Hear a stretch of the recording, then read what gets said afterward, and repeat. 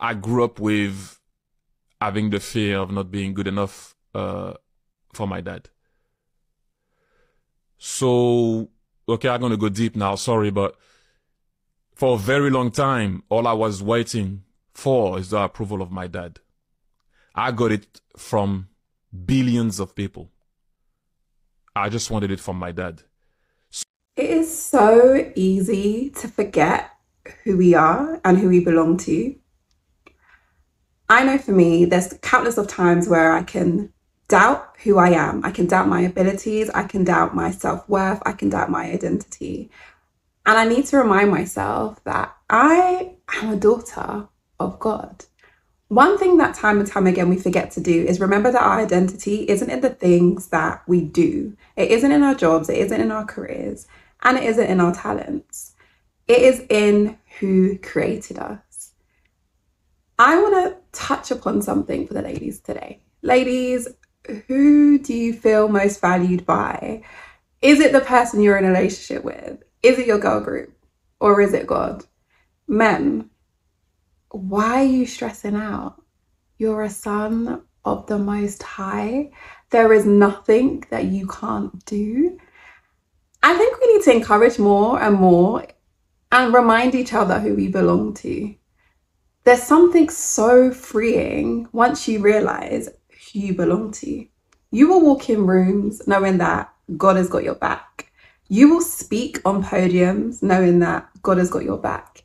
You will go through trials knowing that God has got your back. I think I need to get this message more out there. I need to be telling people to walk like they know who they belong to. One of my favorite scriptures is Psalm 139 verse 14, which reads, "I praise you because I am fearfully and wonderfully made. Your works are wonderful. I know that full well." I remember this scripture since I was a child. It was taught to me in like a, Sunday class, but it stayed with me. And because that has now stayed with me, I remember that I have been created for a purpose. There should be nothing that makes me doubt that I am meant to be in the room that I am in today. Now, I know we can't always feel 100%. There are times where I don't want to get out of bed. There are times where I'm looking at my schedule and I'm thinking, I just want to lock off this, and that. But how much more can I celebrate who I am? Because I'm a daughter of God. I'm going to keep saying this until we remember it. But honestly, God has given us something great. He's given us life. This temple that we're in, yes, it is temporary, but I don't want to look back when I'm 50, 60, 70 saying, rah, like I've wasted my time here. I want to utilize what God has given me because I belong to him. I can relate in a sense of wanting approval from man. No, it's a waste of time. Get it from God. There are a few scriptures that I want us to look at.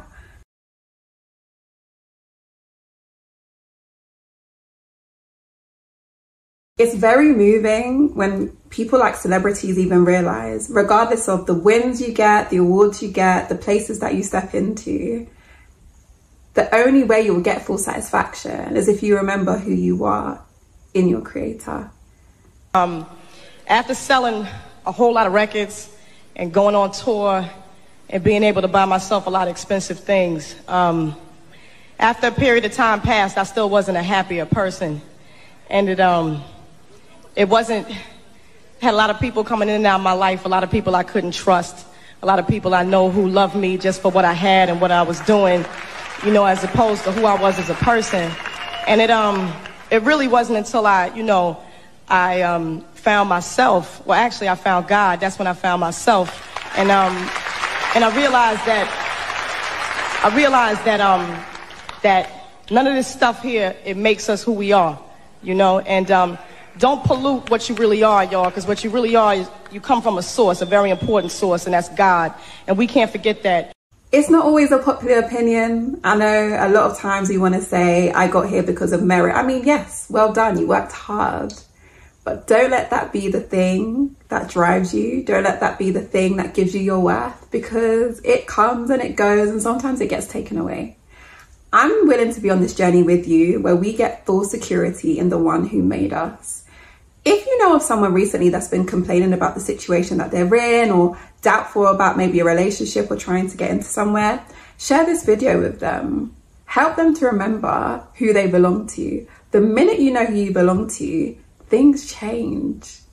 I'm going to end with this clip that went viral over the summer. I'm pretty sure this girl got progressively better because she knew who she belonged to. Love you guys, and I'll see you next week.